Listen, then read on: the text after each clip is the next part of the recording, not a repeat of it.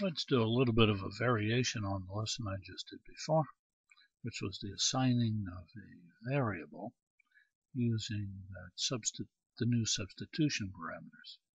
Let's key in the word print and then double quotes and curly 0 curly is a curly 1 curly, curly, double quotes, dot format, and open parens, single quote, and we'll key in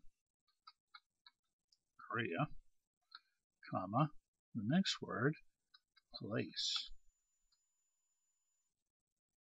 Close quotes, close quotes, close parens for the format, close parens for the print, and we're set.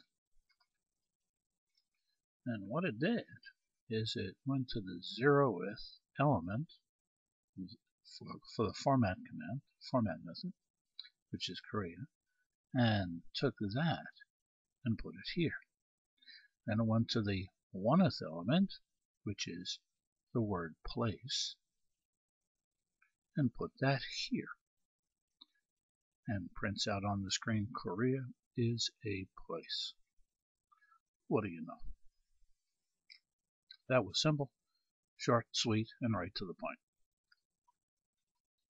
And this is George Bull. Thanking you for listening and saying bye-bye.